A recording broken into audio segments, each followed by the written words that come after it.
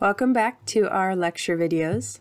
In this section 1.4, we are building on the vocabulary that we learned in the previous video and applying it to a couple of different exercises and questions that we want to be able to do. By this point in our Module 1, you should have reviewed and made sure that you feel confident with the vocabulary from section 1.3, and hopefully also watched the deeper look video that I talked about for the celestial sphere. That would have gone through some of the drawing activities that we're going to be seeing, and it will be useful to go back to after this video if you still feel like you want some more assistance, and I'm always happy to help one-on-one as well. All right, so let's get started. So in our discussion of the celestial sphere model, we are going to be seeing two different views. Both of them are part of this overall model where we're imagining that the stars are kind of all projected onto this sphere that surrounds the Earth, and that we're imagining that instead of the Earth turning on its axis, which we know is what is actually happening, since we don't feel like we're moving, we imagine that the stars are moving through our sky instead.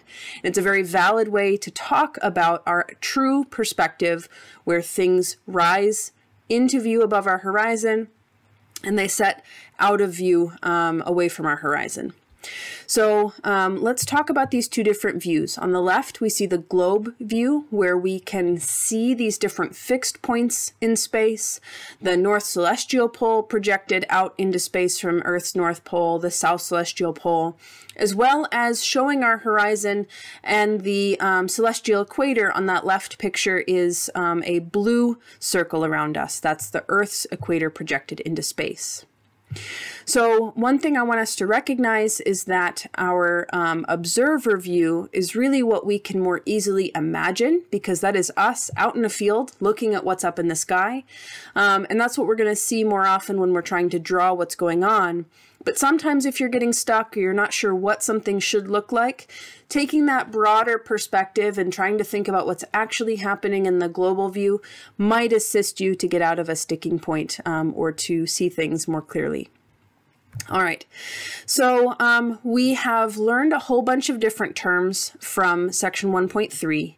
And for the observer view, we talked about zenith, the point directly overhead, horizon, that kind of flat hula hoop circle around us in all directions where the sky meets the ground, and the meridian, which is that line that we drew going from perfectly north through zenith to perfectly due south. There are two terms that we do need to add to our understanding.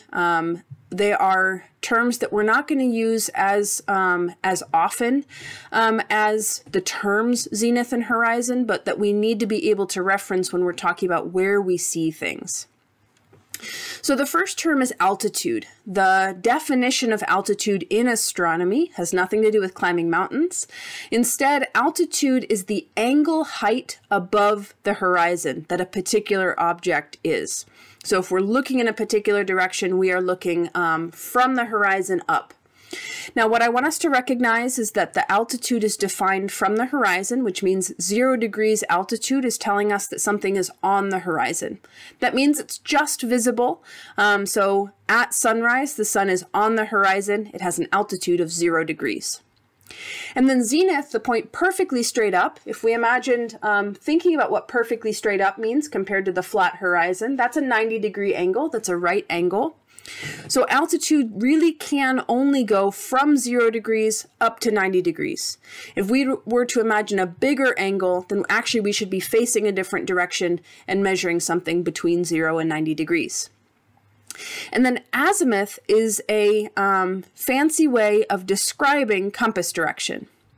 Azimuth is a way of being extremely specific in what compass direction we're facing. Due north has 0 degrees azimuth, and then as we rotate in a full 360 degrees, we can be talking about the different compass direction that we're facing.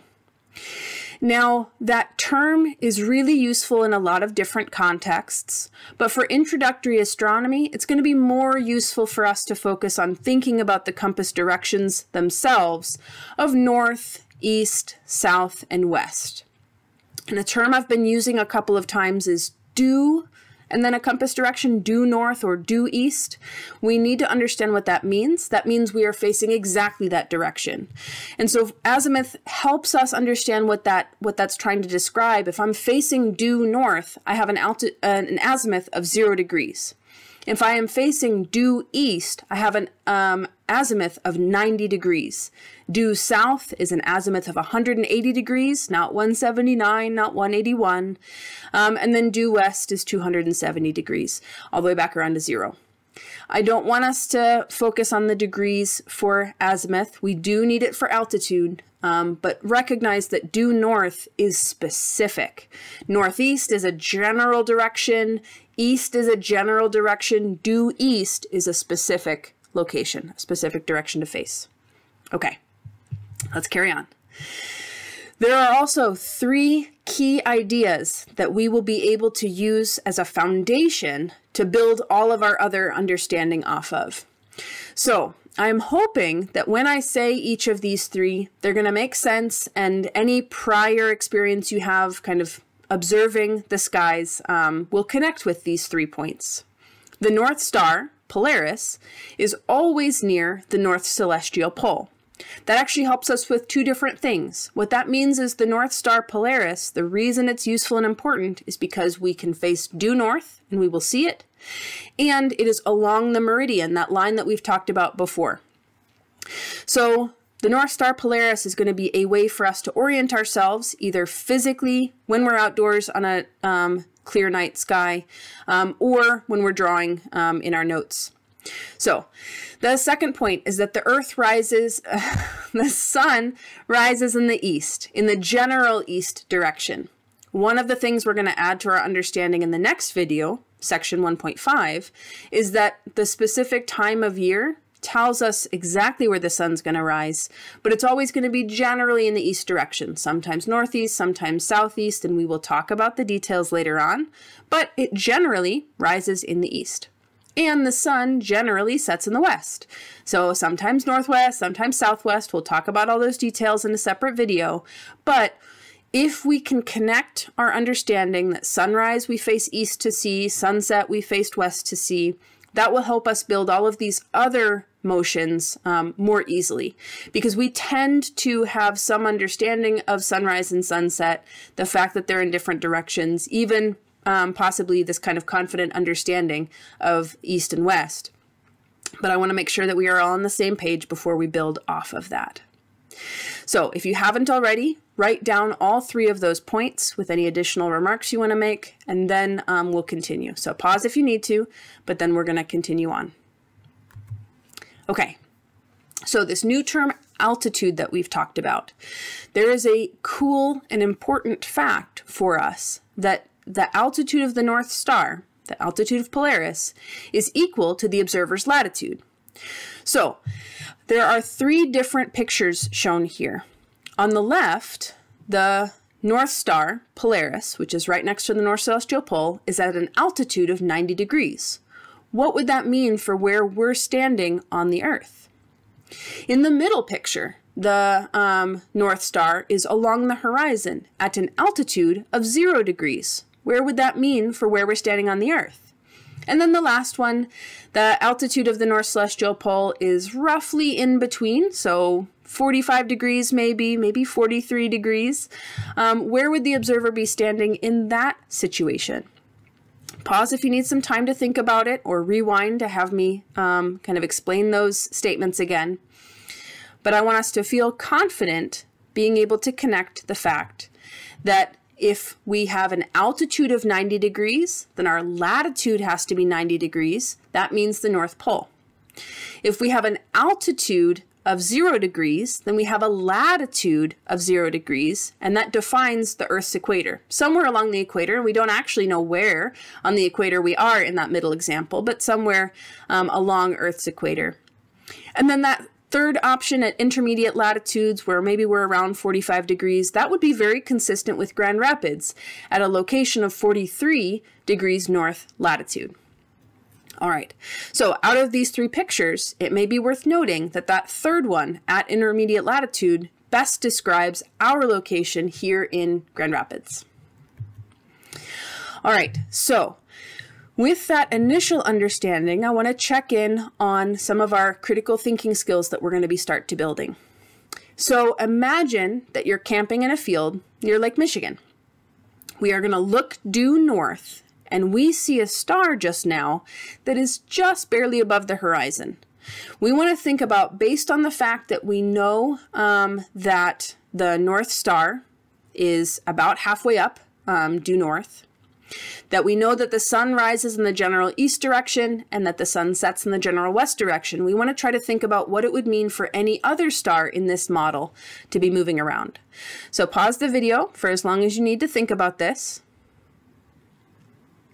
All right, so one of the things I want us to recognize is that if we feel confident ruling out some of these options, that's a really useful step in critical thinking.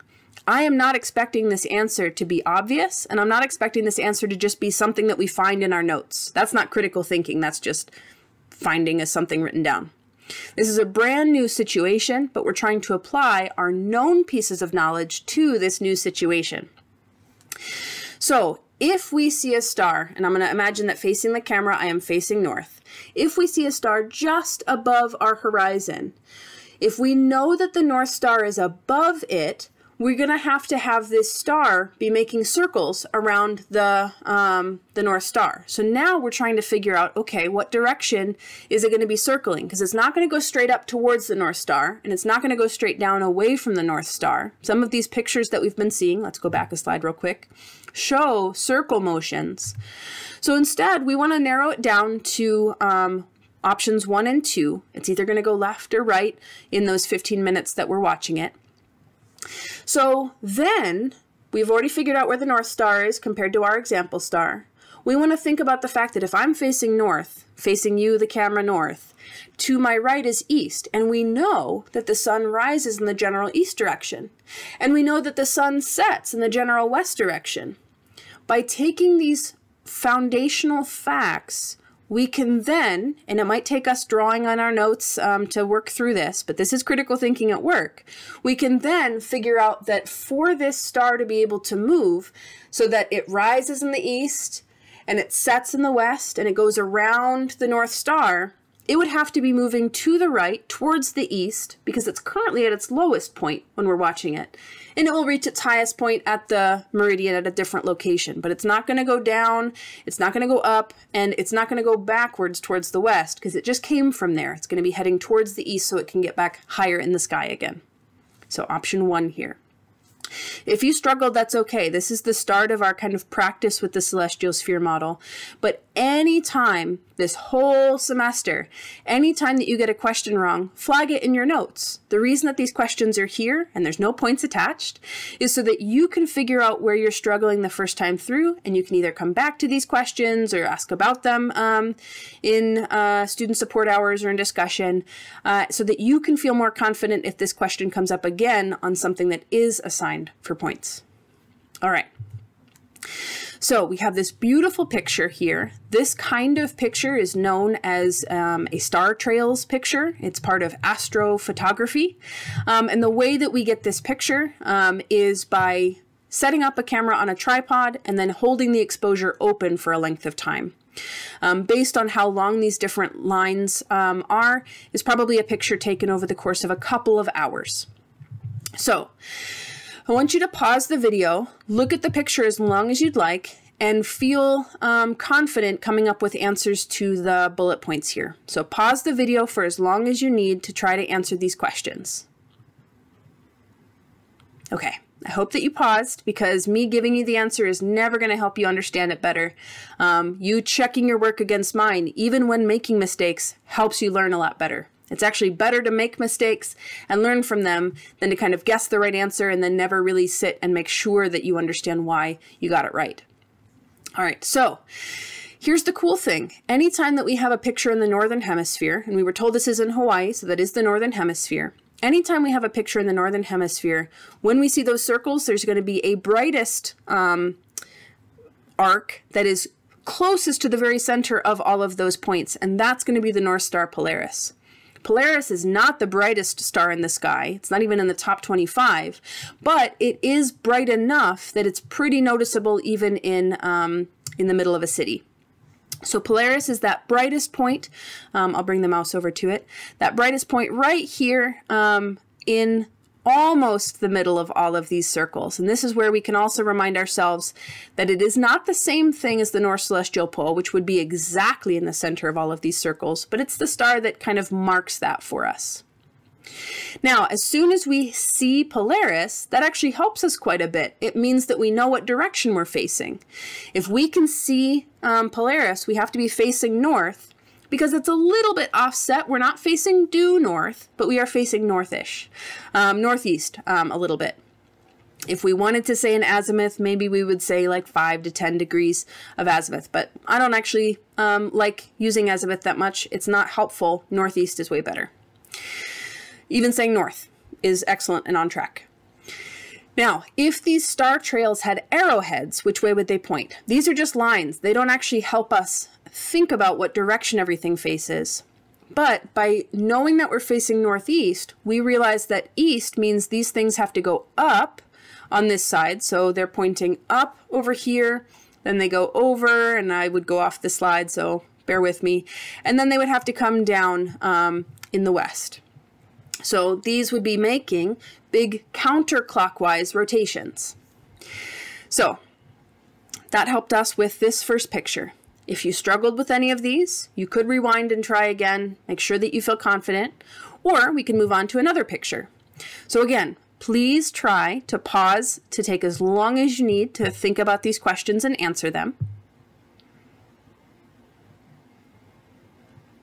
All right, so by telling you that this is in France, the key piece of information that tells us is that we're still in the northern hemisphere. If we saw circles, we would know where the North Star is. We don't see circles, but I bet we can start to imagine where those circles would have to be surrounding. So off to the top right corner of this picture, past the picture would be where North Star Polaris would have to be, kind of in the center of the circles that we're seeing only small parts of. So that means that we're not facing north. We can rule that one out entirely. And because it's off to our right where north should be, if we imagine shifting left from north, that takes a little bit of thinking. We might draw it out if it helps. We would be facing west. So this kind of beautiful color that we're seeing is because this is being taken shortly after sunset. And we're seeing the sun go away and take that light with it. Now, what direction we're facing is west, and approximate time of day would be shortly after sunset, since we're still seeing the glow of dusk. And if I asked about the arrows, they would be pointing down to be able to set with the stars. The last comment I'll make here is if we look at one of those arcs on the far right of the image that doesn't seem like it's going to hit the horizon at all, that would be consistent with that very first multiple choice question I asked. We see a star when we're facing north, and it's going to be heading to the right because it has to get back up around on its circle. The more of this work that we do, the more confident that we're going to feel with all of it. So I hope that that you have been pausing and thinking to give yourself that opportunity to learn, because otherwise it's kind of boring just to kind of hear me talk and hear the answers. Being engaged is going to be more interesting, and it's going to help you kind of check your understanding as we go. All right, so another multiple choice question for us. If you want to, when you pause, you might also draw some kind of diagram, maybe the observer's view and what we're being told about the view. But go ahead and pause, read the question, and then read all the options. Decide for yourself what you think is the best answer. Okay, so here's an important check for us, and I want us to kind of stop, and if we have not yet, put in our notes which of these options we picked. We're seeing a star rise, like the sun, but this is just a random star. It is really, really important that we do not select directly overhead, because what that would mean is we aren't picturing these things going up at angles and coming down at angles like we have seen in the previous pictures. We are still stuck with this idea that everything that goes up must go directly up. That idea of directly overhead is zenith, and that is a very small part of this wide, amazing, giant sky. We do not want to get stuck with the idea that everything has to go directly above our heads. This star that rises due east, and the sun as well, will go up at an angle so that they reach high in the southern sky. So if I'm facing north, they'll go high in the southern sky behind my head. Stuff can happen behind my head. They're going to cross the meridian at the southern part of it, and then they'll come back down and set in the west. So the correct answer is 3 here, high in the southern sky. And I want you to make a big highlighted circle note to yourself, if you picked directly overhead, that you need to fight this misconception for yourself. I am not going to be able to change your mind. You will need to change your mind, but I am happy to work with you in discussion to talk about ways you can kind of draw this out to really feel confident in the answer. All right, let's continue. If you have been feeling kind of stuck, here are some outside resources to help you practice and visualize. The posted PDF slides, these should all be clickable links. If you struggle to open up any of them, or if any of them stop working, talk with me and I can help find additional resources for you as well. But I really encourage you to explore as much as you feel you need to. If all of this stuff is making sense and you are a very visual person and can think about all these three-dimensional motions, that's awesome. But if you feel like you're struggling, this is a kind of very specific skill that not everyone starts with, but it's definitely a skill that we can all build. So I'm here to be able to build that with you. All right, so a couple of wrap-up questions for us to make sure that we're feeling comfortable and confident before moving on to new topics. This is an observer view if we are facing north. We show Polaris about halfway up in the sky. So this is kind of this big picture view, broad view, maybe beyond what we would actually see with our eyeballs, but the whole, like half of the sky from due west over to due east. So I want you to consider all the different stars, A, B, C, D, and E, that are posted here, and answer for each of these bullet points which letters, 1 or more, 0 or more, I guess, would fit that answer. Pause as long as you need to, and then I'm going to go through the answers just kind of quickly so that we can move on to the next one. If you don't understand any of the answers, definitely follow up with me. I want to be able to help you, or kind of talk with a peer and see if there's something that you can kind of help teach each other. So pause and think about all of these. Okay. So for the labeled stars that can be found directly overhead, in this diagram, star B would be directly overhead. It would be at our zenith point. What that means is anything along that same dashed location of all the different places it'll be found over 24 hours, star D will also be able to be directly overhead. So B as in Bravo and D as in Delta can be found at zenith. Then the question is, which stars were below the horizon 4 hours ago? We have to break this down into a couple of different steps. So first, we have to think about 4 hours in the context of a full day. 4 hours is going to be a sixth of the day. So we can imagine taking this whole thing and rotating it backwards, a sixth of a day. So going the stars that were above the eastern horizon have to go back below. We're rewinding time. So star E was below the horizon 4 hours ago. The new question is, which stars will be below the horizon in 4 hours? Star A seems like it is actually probably close enough to the horizon that when we forward time, it goes shoop down below the horizon, and a sixth of a turn is still probably going to be enough to put star A below the horizon in the future 4 hours. And then the last bullet point asks which stars are in the sky for the longest amount of time, each 24-hour cycle.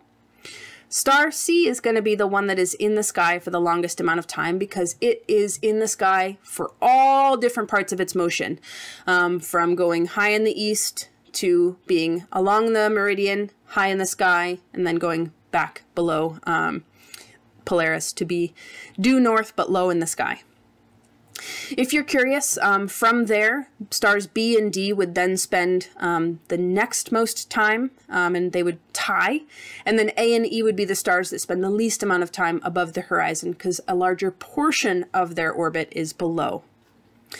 All right, so let's face south now and think about a couple of different things. So again, I'm going to ask you to pause and think about this.